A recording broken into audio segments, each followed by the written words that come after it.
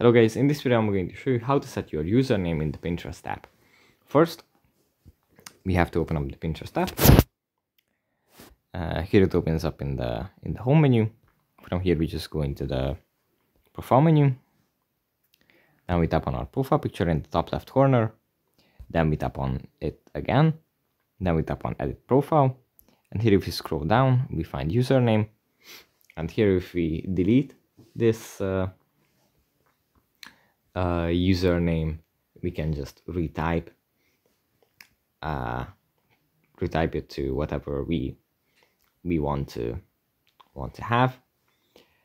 And yeah, you can change it how many times you want to, but that's basically it.